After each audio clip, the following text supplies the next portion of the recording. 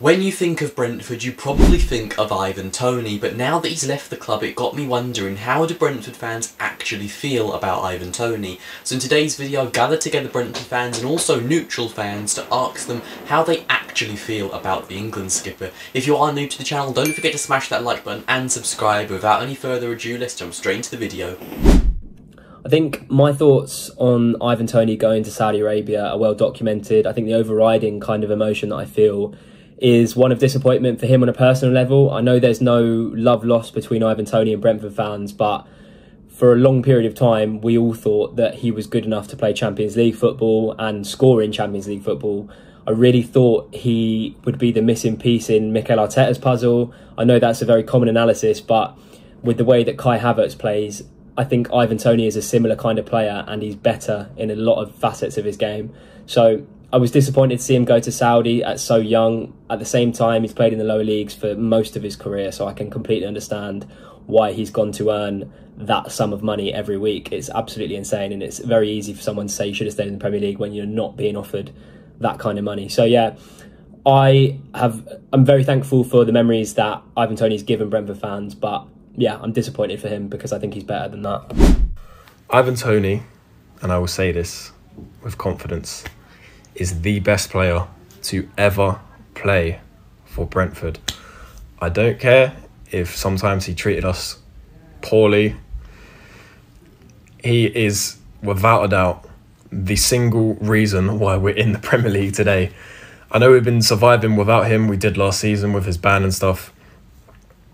But yeah, and he's shown massive respect to us. He even went to our first game of the season, you know, after his transfer went through, which I thought was a nice touch. But yeah, 4 years in the Premier League, 2 in the Championship, couldn't have asked for more for the England international. And I wish him the best of luck in Saudi Arabia. Hopefully he's back in England soon so we can see him again. Ivan Toney, yeah. I was trying to keep this short, but it's going to be hard because we all have a lot of things to say about him. He's a very special player, for good and for bad. Just his talking on the pitch and not in the media. When he said for Brentford, he went on to score a hat-trick against Leeds, so if that's his way of apologising, then I don't mind it, but nah, I get it. Like, what he said, like, in the media, it can be taken out of context and it can also be seen as disrespectful. To me, I'll let him do his talking on the pitch, obviously, because he helped us so much in the 22-23 season, where he just became the third most scoring player in the league. Pretty impressive from him, considering he knew he was gonna get banned. He's ice cold. He has a strong mentality.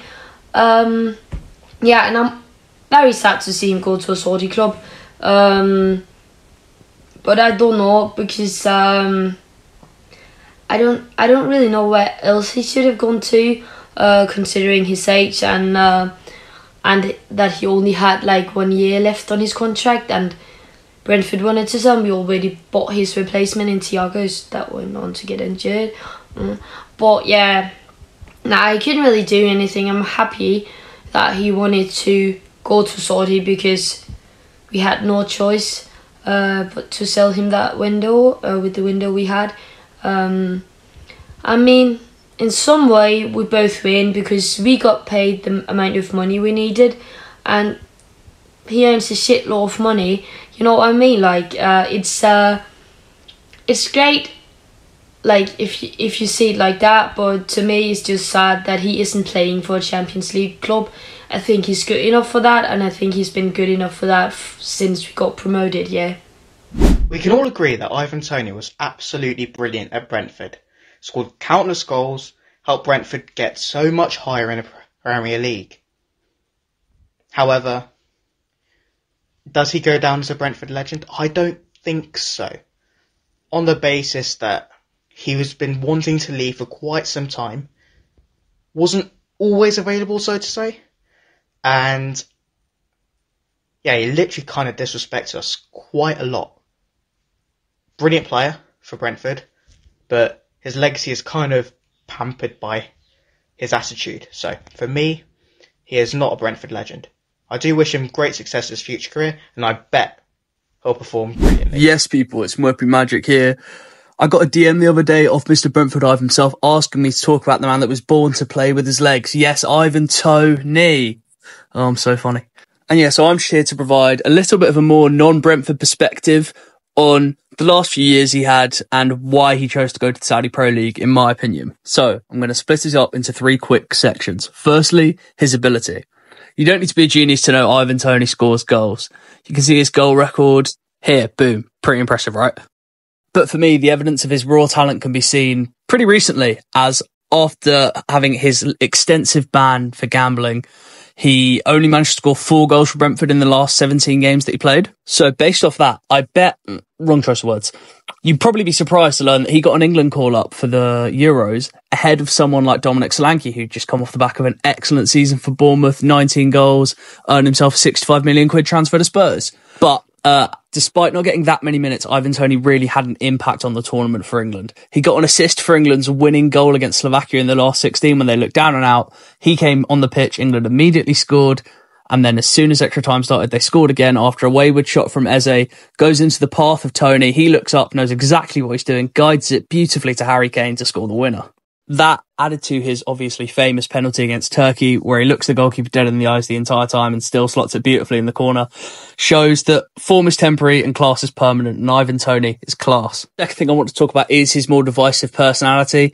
This has only really seemed to become more public knowledge recently, with videos coming out of him saying fuck Brentford, and he was asked about where he played and he said no, we're exciting. So that could just be because he's a millionaire footballer that likes to be a bit cocky. You know, we saw him post that, having a kickabout with the lads tweet after Brentford beat Arsenal. But I think it might be something deeper than this. And I think for one reason or other, he was actually quite unhappy at Brentford, which brings us into the third part of why he's joined the Saudi Pro League. Whilst it's true, we're seeing a lot of high-name talent starting to move to the Saudi Pro League, the majority of these players, as we know, are coming towards the end of their career. Tony's only 28. He's also, in all likelihood, thrown away any chance of playing in the World Cup in 2026, which doesn't seem to make any sense to me, because surely he'd still be on the radar after his good performances at the last tournament. For me, there's only 2 logical reasons for Toney to take this offer to go to the Saudi Pro League, when he could have stayed just 1 more year at Brentford, ran his contract down, and had, within reason, the pick of his clubs to join. Option A, he's really motivated by money, and that's all he cares about. I mean, I've got Twitter Blue. Who am I to talk about cashing out, taking a paycheck? Not my Muppy Magic, right, guys? Or the alternative is he just felt like he had to get out of Brentford, and this was an opportunity that was there for him to take right now. I don't want this to come across that Ivan Toney's always been unhappy at Brentford. I think far from it. But it has, from my mind, seemed that recently he's become disillusioned with the club, hence why the club actually didn't mind about selling him as much as other clubs in a position of Brentford might have expected them to. So, to conclude, from my non-Brentford perspective, I do think Ivan Toney's a class player who chose to leave Brentford when he had the chance to in the summer because he became disillusioned with the club. That's my opinion. I obviously don't have the inside sources. But I also think it's going to be the reason why you won't see him lining up for a Big Six club this season or even next season. Shameless plug, I also make YouTube videos. Please come and find me. My name's Murphy Magic. And more importantly, go subscribe to Brentford Hive. If you're watching this video, what are you doing if you haven't subscribed yet? We both know he deserves it. Just quickly come off full screen, press that subscribe button in the corner, get back on the video. I appreciate you again, Mr. Hive, for having me on the channel, mate, and enjoy the rest of the video, guys.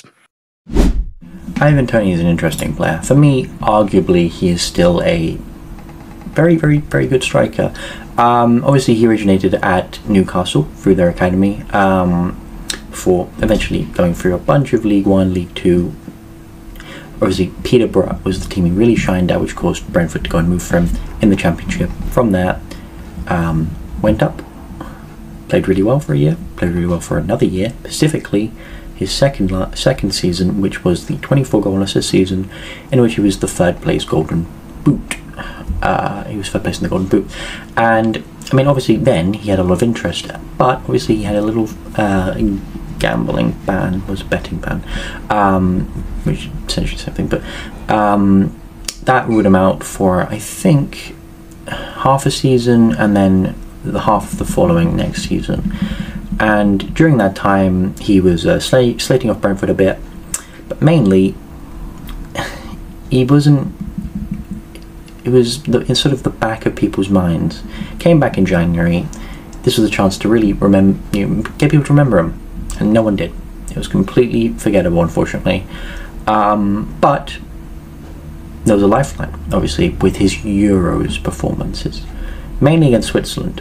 Really, that was the one which really reminded people he still exists. He's still a very decent player. I mean, the no-look penalty is very iconic. It's absolutely brilliant. It really is just a brilliant. It's very ballsy, of course, and I think it sort of, his Euro performances really bolstered a resurge of demand, because you had a lot more links popping up, but they all died because Brentford wanted more money, considering he had 1 year left on his deal. Mainly because Igor Thiago had been injured, which is fair enough. I don't really see how it's their fault that they wanted more money, considering their only other striker option was bloody injured. So I really don't mind that, and I'm happy with Solanke anyway as a Spurs fan. So, but obviously he went to Saudi Arabia instead of going to one of the top sort of level clubs he was getting linked with, and it shocked a few people. I was one of them. It was a deadline day deal, I think. Pretty sure, and it's a bit sad. It really is, but I can't blame him for the money. I think that is one thing you can't blame him for. What I do blame him for is his age, because I think he's still relatively young, even for a footballer. Relatively young. He still can get to that level he was in the 22-23 season, and obviously he's not going to do that in Saudi Arabia. The playing field is terrible.